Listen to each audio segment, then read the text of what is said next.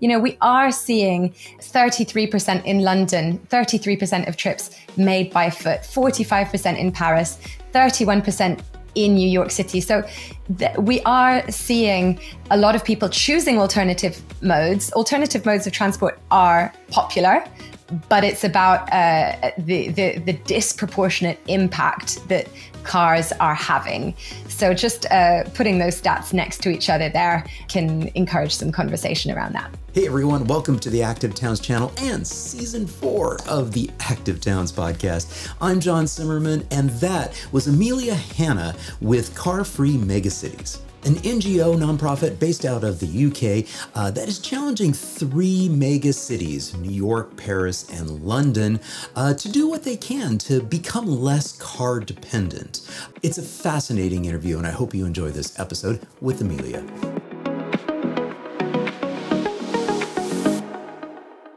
I am absolutely delighted to have Emilia here in the podcast here today. Thank you so much for joining me.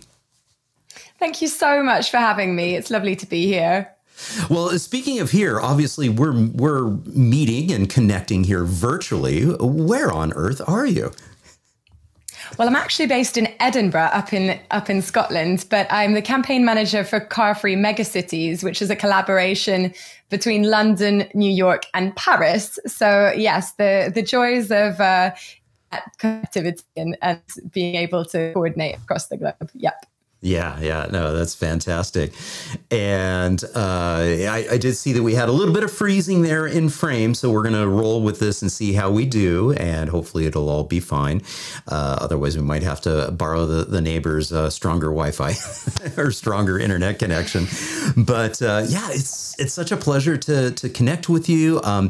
And I got connected with you through Doug Gordon, who is the co-host of the War on Cars podcast. And he was gracious enough to be on my podcast a couple of times. He did a live streaming event for me to close out season 3. So hopefully everybody had a chance to view that.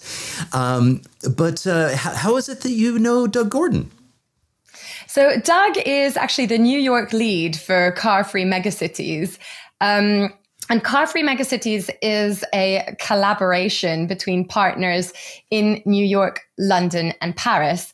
And what the campaign essentially is trying to do is to reimagine these iconic cities as free from car dependency. So, yeah, Doug, we got in touch with Doug. Obviously, he is a leading voice on things in the States, and it's fantastic to have him on board. Yeah, for sure. And I love the way that you frame that too, because you said, you know, basically cities, mega cities that are being, you know, free of car, you know, dependency. And so I think that's a really important factor to understand that, you know, just like the quote unquote war on cars, you really that's a tongue-in-cheek, you know, phrase to begin with, but really it's all about trying to have a war on car dependency and continuing to build our cities in such a way where there is no other choice, you know, but to be dependent on cars. Now, your organization that you're part of is Possible. We Are Possible. Talk a little bit about that overarching organization and sort of where that's based and everything. Sure. Yeah. So Possible, UK-based climate charity, and its aim is to bring people together to take positive action to tackle climate change, but also to focus on system change as well. Oh, there goes my cat along the way. Sorry about that. Hi, kitty. Little Hobbs wants to get involved as well in the podcast. But yeah, so Possible, the aim is really to empower and inspire people to take action on the climate crisis. I think it's very easy for people maybe to feel like they don't know how to get involved, maybe slightly despondent. But really what we aim to do is to empower people to make a change themselves, but also to tie that in with broader system change. And that's exactly what the Car-Free Megacities campaign is all about. It's about saying, you know, we would like to encourage people to try to go car free if they can, but we recognize that there are systemic barriers in the way that prevent people from doing that. So really, we're also pointing the finger at the three mayors of London, New York, and Paris to say, hey, come on, what are you going to do to tackle the dominance of cars in these three cities? There's a lot that the cities can learn from each other. So the aim of the campaign really is to create a bit of a healthy competition, to point out where each city has got it right, but also to push for greater ambition. So yeah, it's about empowering people on the one hand, but also pointing the finger of responsibility firmly where it lies, which is with our town planners, with our politicians, to basically free us from the shackles of car dependency. Yeah, yeah. And we see that travel is, in fact, one of these 6 major areas that is outlined here on the website. And when we drop in on the travel area, we get to see, that we understand that in many of these cities, when we look at the car and the impact that it's having on the climate, on emissions, you're looking at travel is responsible for 40% of all emissions in the UK, very similar numbers in these other megacities as well. And then this is really focused on, what you can do, some of the, speaking to the individuals, that there are, things that can be done to make a difference. And one of the cool things that I love about your website, the possible website, right when you get to it, and we're going to pop over to the Megacities website in just a moment and look at some dashboards. But right at the very, very top of the main page is this little statement, or this little question is, are you ready to go car free? I love it. It's like it's almost hidden up underneath there. But if you click on that little bugger, it starts talking about what individuals can do to start heading into becoming car free in 2022. And I think it's just so incredibly important that people feel like there is something that they can do. And oftentimes it's just some simple things that they can, go, the way that there's some that are more complicated. Like changing the infrastructure in their community, but other things that they can do within their own lives. Speak to that a little bit, because I think that's important to set up before we go into really looking at these more global challenges of these megacities. Yeah, I mean, absolutely. We really want to empower and encourage people to feel that they can make a change, and to feel that they're part of the solution to the climate crisis. I think often it feels like something maybe that's far away from us, or it's removed from us. We know that system change is required, but really what Possible is aiming to do is to bridge that gap and to enable and encourage people to make a shift. So our Going Car Free challenge there, which you just alluded to, was all about inviting people through the month of July to take the challenge to go car free. And our team was there to support people along the way. We had over 1,000 people who responded, who were interested in the campaign. And the people who signed up, there were some really inspiring stories of people who had, really been quite dependent on their cars, reliant on their cars, who were thinking, how am I going to get through this month? But who actually found it to be surprisingly enjoyable and fun, and people who sort of thought, oh, I might continue to do this because suddenly I'm taking in the sounds and the sights of my city in a way that I wouldn't have done otherwise. I think, though, what's important to emphasize here is that the burden of tackling climate change shouldn't fall just on individuals. It's really important that we feel inspired and encouraged. But what we're doing by encouraging individuals to take action is trying to bridge that gap and connect the dots between what people can do and system change. So the other side of our work is to draw attention of what people are doing, to draw that, to connect those dots between people who are taking action and our politicians, because we need to be able to show our politicians, look, people are willing to make a change. We're asking for change, but it's down to our politicians to set up the infrastructure that can support that, because it's not everybody who can go car free at the moment. And it's important to recognize that. So it's about getting that balance right. We certainly wouldn't want to shame anybody who is dependent on a car for whatever reasons. A lot of cities are not currently set up in a way that makes it easy for people to get around without cars. However, in cities like London, Bristol, Birmingham, Leeds, where we did the Going Car Free Challenge, it was possible for people to take part, and the results were really inspiring. Yeah, yeah. The reality is that when we look at the number of trips, not honing in on commute trips, but the number of total trips throughout city after city after city, around the globe, when we look at it, we realize that many of the trips, they can be anywhere, depending on where you're at, from 35% to 45%, sometimes even 55% of all trips are actually within easy biking distance. And so it's like, oh, well, maybe my commute is longer, but I have a whole bunch of other trips that I take that are inherently bikeable. So it kind of opens up the reality is like, oh, so if we only had safe places, safe networks to be able to ride, to be able to get there, it really kind of opens up the world for them. And you're absolutely right. Part of that quote personal action that we can take is, what are the steps that we can take to make more of our trips, by walking, biking, and using transit, and not being car dependent. But the other part is holding our politicians accountable, is speaking up and making sure that they hear that this is something that's desirable from their constituents. Because if we allow the status quo, the noisy minority that really wants to hold on to car dependency, and they're passionate about it, they'll take all the air. And so that's incredibly important. So I'm glad you mentioned that it's both of those.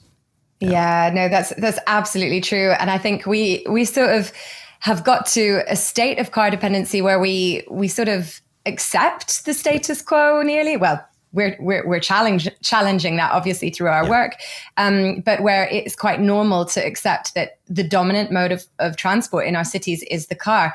And I think it's really important to just to reframe the conversation, to say, well, hang on a minute, why is this the case? Right. A lot of people don't want this to be the case. And sometimes it's not the let's case. think. Absolutely. In the case of New York, when we look at, because again, let's get to our three mega cities that we're currently focusing on right now: London, Paris, and New York.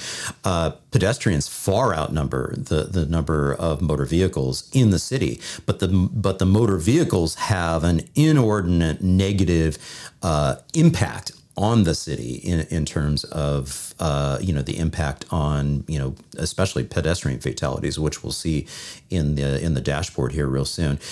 Talk a little bit about the Car-Free Megacities campaign, how it got launched, and how did you find your way to this? Well, yeah. So the campaign is a 2-year project. And Possible was doing quite a lot of work around car-free cities. And really, I think it was Leo, one of our co-directors, who had the idea of thinking, well, there are a lot of cities that are comparable, and the cities of London, Paris, and New York have a lot in common. So let's have a conversation. It's all about sort of having a conversation, creating healthy competition between these cities. Seeing which city can come out on top, sort of having a bit of fun with it, having a bit of a challenge between these three cities and presenting it that way. And targeting it really at the mayors of those cities, because there's a lot that is within our mayor's gift to control. And we thought that by bringing those three iconic cities together that are, roughly comparable in terms of population, all three quite iconic cities that people love to live in and love to visit and enjoy, and really having that conversation around the dominance of cars on our streetscape, but I see there that you're pulling up the data dashboard. Yes, cars dominate our streetscapes, but as we see from our data, the majority of people living in Paris, London, and New York actually live without a car. So it's about opening up a conversation around the equity aspects of that and thinking, right, how can we redesign our cities for the future? How can we start to envision our cities for the future, given that we know that we have to tackle the climate crisis? Transport, as you mentioned before, is one of those sectors which just isn't seeing the reductions in carbon emissions that we need it to see. Yeah. And we thought that by presenting these three cities next to each other, we could really start to open up quite an interesting and fun discussion around that. Right. And off to the right on the graph here, we can see the population of the inner and outer metro areas here. So if we zoom in on this, we can kind of get a sense as to the scale that we're talking about, the number of people that we're talking about here. So, for example, right there in that inner metro area, it's just like Paris is just a shade over 2 million people in that area. So these really are mega cities. These are big cities that are out there, and I think that it's a little bit of an unfair competition in some ways, in the sense that especially when we compare the mayors. Obviously, the mayor of New York is just come into his administration. Mayor Hidalgo has been in power for some time now, and just got reelected on a campaign of really taking bold moves. And Sadiq Khan is obviously, I think, in his second term as well. So. It seems like London and Paris have a little bit of a head start here in some ways, but when we look at some of the challenges that we're faced with, I was frankly a little shocked to see that on the traffic fatalities per year, London's really leading the way here in terms of the fewer numbers. Speak to that a little bit. What do you think is going on here in that sense? I mean, is this something that's more historical? Is there just less, is it less number of motor vehicles, or is it less motor vehicles traveling at speed? I think it's due to a combination of factors. I mean, London and across the UK, there have been strategies in place to try to reduce traffic fatalities. So it could be that those numbers speak to that. But I was also quite shocked to see the numbers for New York. And it's interesting to see that campaigners in New York who are tackling the dominance of cars in New York are really having to point out a lot that traffic fatalities are such a huge and frequent tragedy that happens in New York, something really important to highlight and tackle. Yeah, I mean, it's again, I said it at the opening that, in Manhattan especially, which is really what we're talking about here, is that inner city area. We're talking about, it's like a 10-to-1 factor of the number of pedestrians outnumbering the number of motor vehicles in the area. And when you see like a threefold increase, larger number in terms of fatalities due to motor vehicles, compared to London, this should be embarrassing for New York. I mean, New York has really, if you step back and look at it, there's no reason why anybody should have a motor vehicle in New York whatsoever.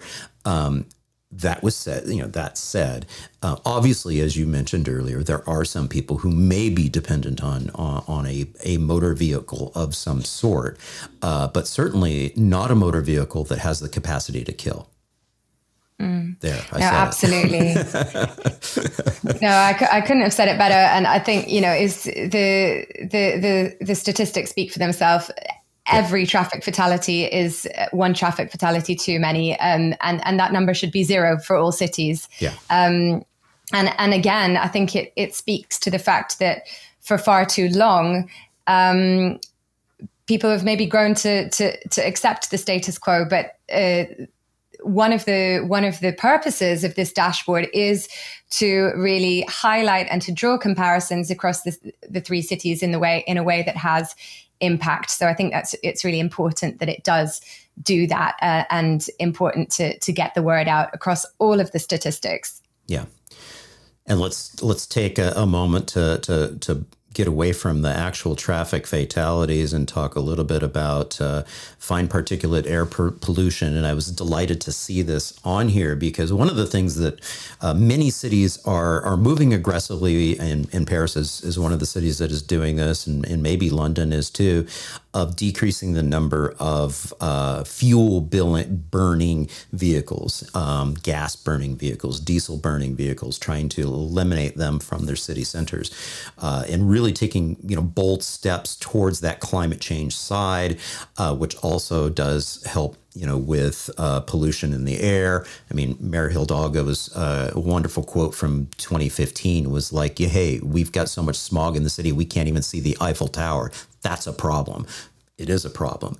But I loved that the fine particulate air pollution was on here too, because this is one of the things that we keep talking about, is that, hey, simply electrifying our fleet is not enough. We still have particulate from the tires. We still have particulates coming off of the brake pads, and many other factors, including the footprint of manufacturing all of these very, very heavy, electric vehicles. And that's one of the things that I'm glad people are pointing out, is that's an issue. So the fact that you also are measuring this, I think, is incredibly important, because when we look at disease, especially lung disease and other associated challenges like asthma, this is the bad boy in the room in terms of what happens. I shouldn't say in the room; it's out there. So, talk a little bit to this as well. Yeah, absolutely. I think it's really important to call a spade when it comes to transport policy, and to call out the impact that the private car is having on our cities, not just in terms of the climate crisis, but in terms of air pollution as well. And so, yeah, this statistic does speak to that. We know that a lot of PM 2.5 air pollution, particulate matter, does come from brake wear, tire wear, as you mentioned. And I think it's a very important part of the conversation, and it's part of why I love this campaign, Car-Free Megacities, is that I think often what we find is that there can be a tendency to resort to techno fixes to get us out of a lot of the problems that we're facing.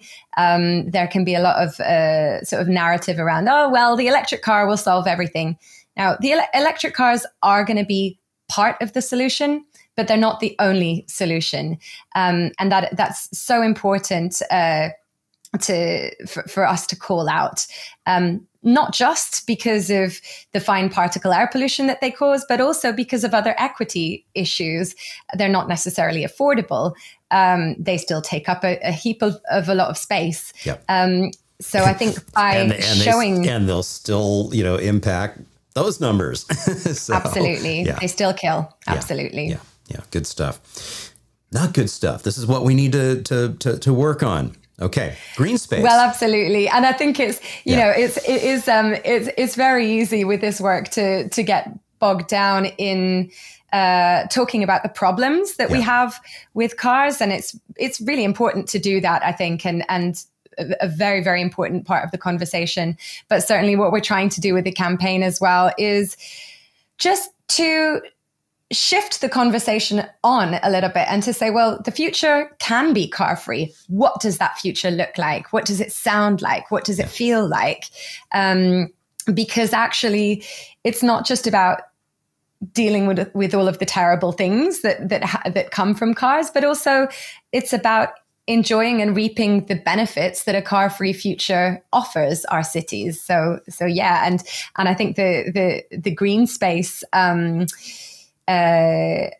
piece there on the dashboard really speaks to that. I think it's something that we really felt, particularly here in the UK during some of the lockdowns. People were outside a lot more during lockdown, and people sort of began to think, okay, what if we didn't have cars on our streets? What would that be like? Actually, that could be quite a nice thing.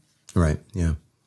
It's interesting, too, when I look at these three different graphics, the thing that jumps out at me right away with London having, more per person, meters squared, is that what that is? And it's just the fact that it looks like there's just a really good coverage of smaller green spaces that, in other words, there's a shorter distance that somebody would need to walk or bike to be able to access green space. Am I interpreting this correctly? Yes, you are. I think what we'd say from the London perspective is we need more. And cars are still quite dominant on our streetscapes, but yes. And that green space was absolutely a lifeline to people during the lockdowns and during the pandemic. And I think really what people started to feel sort of through the pandemic and beyond was just how important accessing green space is, not only for our physical health, but also for our mental health. Right. And we want to kind of take some of that momentum and continue that conversation in terms of framing it around, right, what about all these cars on our streets? Yeah, yeah.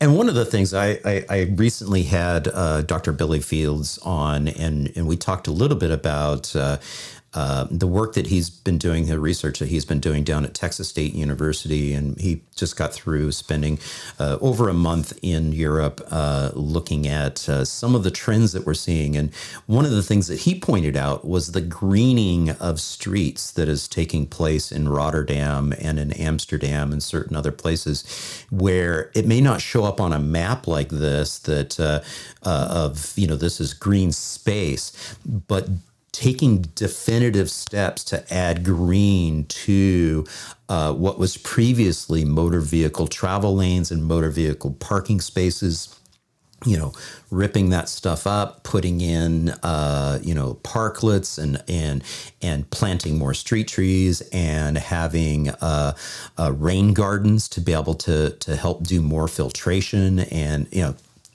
you're nodding, going, yeah, we got to do that. Yeah. Well, we've seen a lot of that in London. In London, part of our Car-Free Cities campaign's work is to encourage local councils to support people to apply for parklets. So really to legitimize that process of taking parking spaces away from cars and giving them back to the community. And what we're seeing is that parklets, just, a few meters of space, giving it back to the community and allowing communities to put whatever they want there. It really helps community cohesion. It brings communities together. And it is part of that inspirational change that we can build on. Yeah, yeah. Okay, here we are. You had alluded to it just a moment ago, is the amount of space taken up by our cars. Walk us through our graphic here. Yeah, so what you see there represented by those circles is the footprint. So if you squeezed all the cars together in each city, that circle would represent the footprint that they take up. So you can see, for example, for London, pretty much the whole of the City of London area there. We just wanted to shine a light on the fact that's quite a lot of space, equivalent to a couple of Richmond parks put together. And again, just open up the conversation, invite people to reimagine how would we like that space to be used? How would we want it to feel? So yeah, just again, highlighting the dominance of cars in our cities, and inviting people to reimagine a different future. Yeah.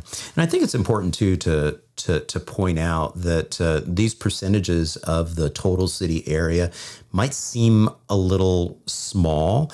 And they are, because you have to think about the fact that this is really looking at the entire city area. If you walk outside your house and look at what, the average percentage is taking up by, in public space, not private property, but public property, that percentage is much greater. You're looking at anywhere between 30, 40, maybe even 50%. I'm looking at you, Houston, and others that are taken up by lanes and parking, especially surface parking lots. So I just wanted to point that out, is that, that percentage is actually much greater when you, especially in North America, if you step outside your door and look at what the space looks like. All right, so let's talk a little bit about the impacts here. The lost time during rush hour, and a number of trips made on foot, and the number of trips made in public transport and on the bicycle. Yeah, so I guess here we just so we've got our statistics showing that drivers are losing over 100 hours in rush hour traffic, just sat behind the wheel, in all of our 3 megacities. And I think it's really important to focus on the fact that the dominance of the car in our cities is not just a problem for people who don't have a car. It's not just a nuisance for those people, but it's a nuisance for people who are reliant on cars as well. Nobody likes sitting in traffic. Nobody likes being caught in congestion. It's frustrating. But it can't go on this way. So I think it's kind of I think it was Brent Toderian who said that, if you design a city for drivers, it doesn't work for anybody, right, including drivers. And I think those congestion statistics really show that. But also what we wanted to highlight here is the flip side of the story, that, we are seeing 33% in London, 33% of trips made by foot, 45% in Paris, 31% in New York City. So we are seeing a lot of people choosing alternative modes. Alternative modes of transport are popular, but it's about the disproportionate impact that cars are having. So just putting those stats next to each other there can encourage some conversation around that. Yeah, definitely. And really, I view the bicycle as one of the, magic pills that are out there, just in the sense that you're able to travel a significant further distance than, say, walking. So that combination of public transport, which we see up there on the right of the screen, in combination with the bicycle, is one of those magic combinations, because you can, ride your bike to a transit stop, lock your bike up, jump on transit, get to your destination, get a bike share, a bike sharing system scheme, and jump on a bike share and go to your final destination. And suddenly you've expanded your range ninefold. Maybe your walking limitations, when you got to your destination off a transit was, somewhere between a half mile to a mile. And then you're kind of pushing it, but it's legitimate for you to jump on a bike share or have a second bike in your destination, especially if this is a commute. This is a normal trip that you're doing. Suddenly, very, very comfortable going anywhere between 3 and 5, maybe even 6 miles. Up to that 10-kilometer mark is like a legitimate ride, and especially if your bike share is electrified, which I understand that's happening in London right now. So that's good stuff. Yeah, absolutely. And I think bikes are such a game changer. And Paris is actually a really interesting city in terms of biking. I was just there a couple of months ago, and I was absolutely astounded by how good the cycling infrastructure is coming along in Paris. through lockdown, they rolled out tens and dozens of kilometers of cycling infrastructure, and that is set to increase. They removed cars from the Rue de Rivoli, which is like one of the main thoroughfares across Paris. Cars were removed, and that became very popular for bikes. And it is beginning to feel a lot more like a Copenhagen, like an Amsterdam. I could really feel that change from the previous time that I'd been to Paris, which was 10 years prior, where I was so terrified using my bike across the city center that I actually hopped on a train because it was just too intimidating. So Paris is really coming in leaps and bounds in terms of supporting cycling infrastructure. It's really exciting to see, just dozens and dozens of people out on their bikes across the streets of Paris. It's really changing the visual landscape of Paris for sure. Yeah. And when you see numbers like this, and you really start to understand and appreciate, because bike sharing, again, might be that trip where it's like, oh yeah, I get off a transit, I'm going to get on a bike share. But it could also be a more spontaneous trip. It could be a tourist. It could be a local, coming out of a pub with some friends and going, hey, let's head on over and, grab drinks or dinner down the way. And so, yeah, let's jump on the bike share and take off. Huge. I mean, that's just a massive improvement. And it's really about having the scheme in place, having the system in place so that it is convenient, and it's something that folks feel like, okay, this is a good value too. I'm not going to go broke by using the bike share system, and then again, infrastructure. Do I have a safe route to be able to get to those meaningful destinations? And I'm jealous. I haven't had a chance to get back to Paris since 2015. I was there for the very first Car-Free Day that Mayor Hidalgo did on September, I think it was 27th, 2015. And I wanted to be able to film before, during, and after to really get a sense as to the impact. So I'm dying to get back there. Maybe later this year, maybe next year.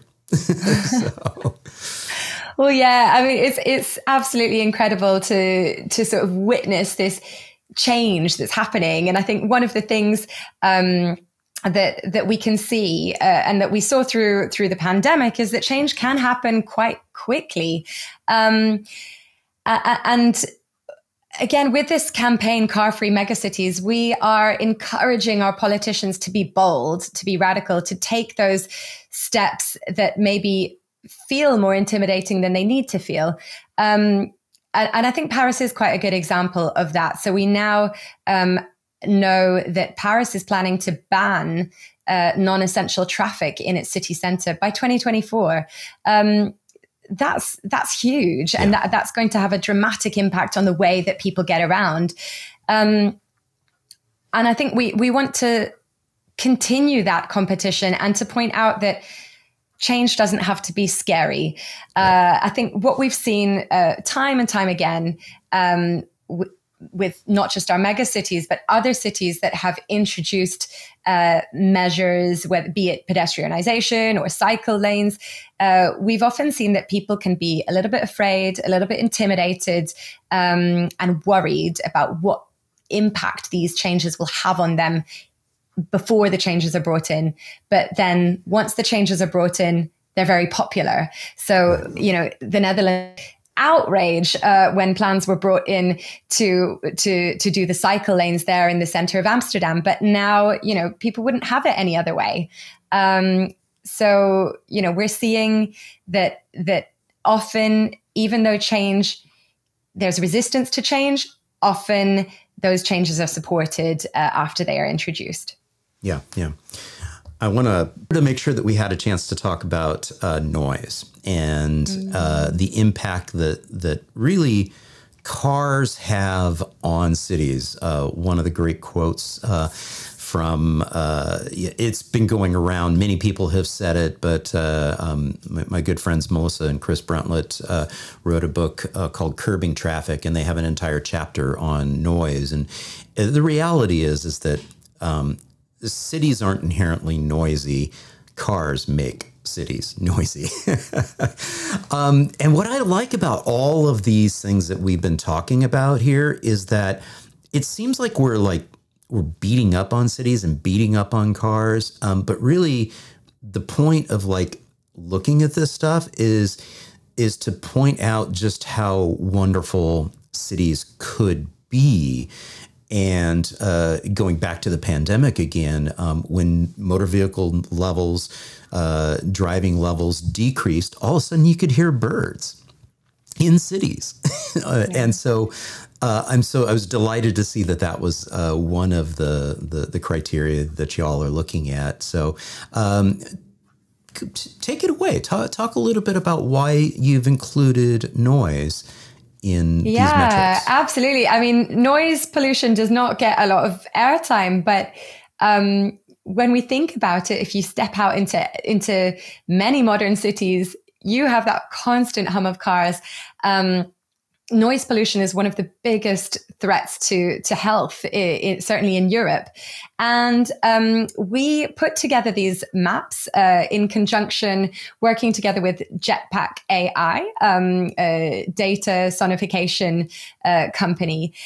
So we put together these maps, and what's really cool about these maps is that you can actually click on them. They're interactive maps using publicly available data, and they show you what the level of noise is along many roads in our 3 megacities. And what we're seeing is that the noise levels are actually in breach of World Health Organization guidance levels. So what we're pointing out here is that we have a big problem with noise pollution in our cities. It's caused by cars. And as you were saying, we want to take pride in our cities. We are proud of our cities. We want to celebrate the best that they have to offer. And we just need to call out the fact that cars are causing the problem of noise pollution to make the case for just how our cities could sound without all that noise. Yeah, yeah. And not to get too far into the weeds, but from a public health perspective, we do know that ambient noise, and specifically mechanical noise from motor vehicles, does have a deleterious effect on health. We are seeing increases in blood pressure, increases in heart attack rates, increased stroke. These are all well-studied concepts. So it's not just as innocuous as, oh, well, it just blends into the background. It really, especially if you have disruption of sleep patterns, it can be incredibly deleterious to health. So you mentioned that these are interactive. Can I actually just click on this and it'll do something? You should be able to. Hopefully, let's I'm not sure if it'll work with the podcast recording, but you should be able to click on it. Let's see what happens here. So, look at this. See what happens. Okay, and with sound. So let's turn up the sound on the iPad here, and let's do with sound. This is cool. So if I zoom in, will that do anything different? Have a little go. I think if you hover your cursor over where, so the points in color there are where we were able to get data for, and that should show you the sound levels. Wow. So again, just highlighting the fact that cars are the reason for this. We've accepted this as the norm for far too long. Yeah. But the future, we want the future to be car free. We want the future to be better. Yeah. And tackling the dominance of the car will tackle the problem of noise pollution in our cities. Yeah. Our cities could be quieter. They could be calmer, more peaceful. A lot of the time, I think if people are maybe thinking about going on city breaks, they think, I might go to Copenhagen because there aren't very many cars there. we're looking for an escape for the car. So let's challenge the status quo and get there by putting the pressure on our mayors. Yeah. All right, let's go to the leaderboard to see where we're at here. So we got the Car-Free Megacities leaderboard on the cargo bikes area. It looks like Paris is leading the way. Talk a little bit about this. Yeah, absolutely. So cargo bikes have been a really important game changer in terms of displacing trips that could be taken otherwise by vans. We've also done research into cargo bikes that show that in London as well, they have a big potential to displace the trips that need to be done by vans. And so, yeah, we just wanted to rank what the different cities were doing on them. And the award in this case went to Paris. Yeah. And specifically on cargo bikes, are you focusing in mostly on the logistical delivery of packages cargo bikes, or is personally owned cargo bikes like for carting your children around? I'm thinking of like the typical Dutch bakfiets where the kids are in front. Is that also included in the cargo bikes here? I believe that data is not included in here. Okay, so this is just the logistics and trying to get packages delivered. Yeah. Deliveries, Fantastic. yeah. All And right. I think this is a really important part of the story, is to allow people to imagine that, yes, we can do deliveries without cars. Mm-hmm. It is being done with success, and there is potential for improvement in this area. Yeah.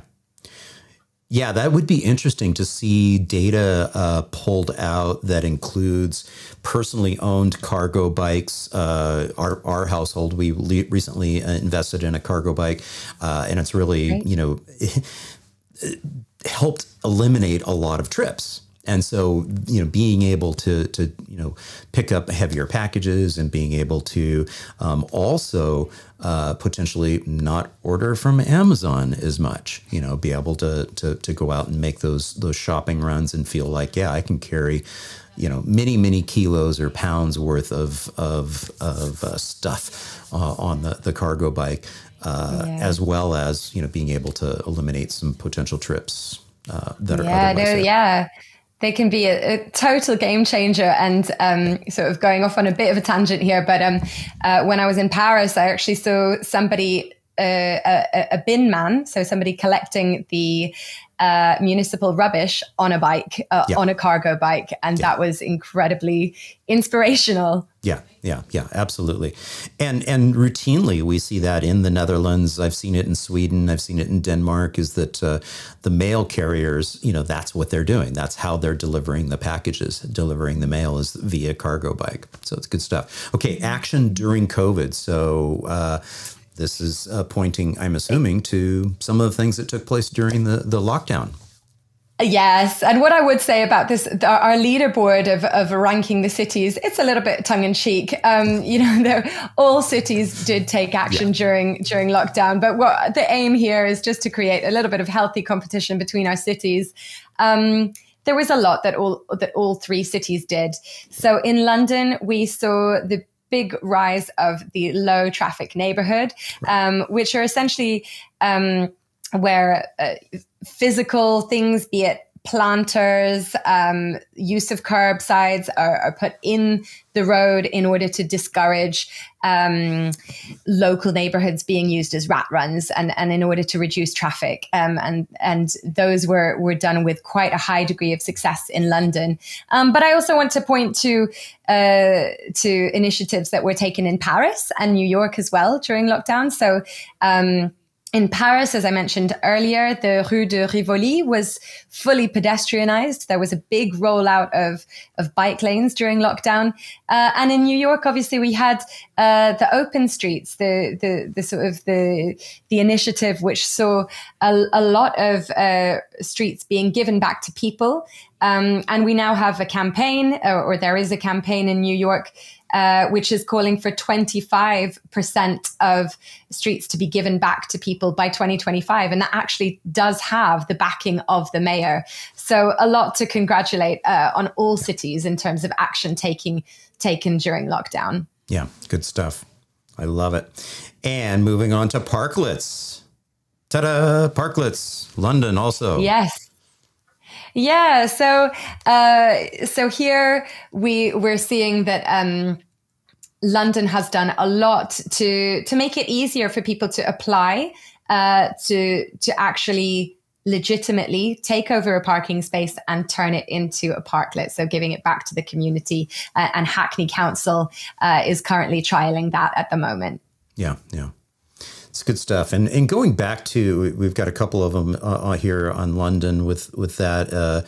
It does remind me that going back to the LTNs and looking at the response from COVID, when I was speaking with Will Norman, we talked about that. And we also talked about the School Streets program that really sort of blossomed coming out of COVID. I think they're well over 350 schools in their School Streets program, where they're taking massive area, really protective area around each school and cutting it off to that through traffic, and really encouraging safer places for kids to be able to walk and bike to school. So that just popped into my head. So wanted to make sure I mentioned that. And for folks, if you're listening to this or viewing this, if you haven't seen that interview with Will Norman, please pop on over and check that out. So political will, this is huge. Take it away. Yeah. So again, Paris is coming out on top here. And as you were saying, it's maybe a bit unfair to rank Paris, London, and New York together in this way, because as we know, Mayor Adams is quite new in post. But certainly again, here it's a little bit of a tongue-in-cheek, healthy rivalry across the three cities. But we really want to congratulate Paris on the effort made during lockdown, and also sort of more generally, we've had since 2015 so much happening in Paris, from the street closures and car-free days through to the rise and rollout of cycle lanes across Paris, 30 kilometer per hour zones, school streets as well. And now the intention to remove non-essential traffic from the center of Paris by 2024. Yeah. Mayor Hidalgo has been elected on a platform of tackling traffic in Paris. And she has a lot of support for that. So I think, again, this is inspiring. There's obviously more that Paris needs to do.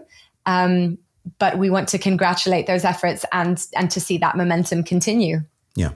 And to be really, really clear here, too, I mean, obviously the mayors are getting a great deal of credit here, and we hold the mayors accountable. But in every one of these cities, and in your city, too, wherever you happen to live, your representatives, your local representatives are incredibly important. And so making sure that you're communicating, with your, counselors, if that's what they are. In our area, it's our city council members, you making sure that they understand that having a desirable, high quality of life place, the message that we deliver is intentionally, it shouldn't be negative. It shouldn't be, this is a war on cars. It should be, we want to have a safe and inviting, vibrant, successful, community, and really honing in on the fact that, again, Mayor Hidalgo isn't doing this because she hates cars. She's doing this because she loves her city and wants to see it be a high quality place.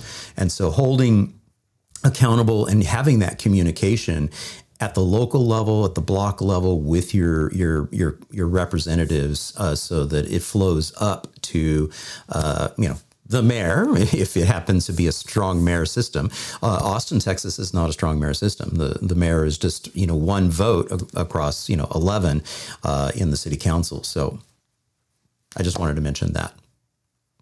Good stuff. No, absolutely. Absolutely. Yeah. All right, let's move on. School streets. Oh, here it is. See, you had a whole section on school streets. I didn't even know. Yeah, we've also got a report on school streets if people are interested, on the Car-Free Megacities website, that looks into these in London. But yeah, so London has done very well in terms of rolling out school streets. Paris as well has rolled out school streets. However, they do not appear to be as well maintained or enforced. But certainly the reason that school streets are so important is that we want to encourage families and children to feel safe and empowered, to be independent in terms of getting from A to B, going to school. I think a lot of parents can relate to the fact that, you know, when you have kids, pretty early on, you have to teach them to be very careful about traffic. And it's not much fun in our cities. Right. It can really get in the way and be quite a task. So if we can eliminate some of the traffic around schools at pickup and drop off time, really that can empower kids to be independent and to feel the benefits of being able to walk or cycle to school. So a really, really important way to set up our future change makers.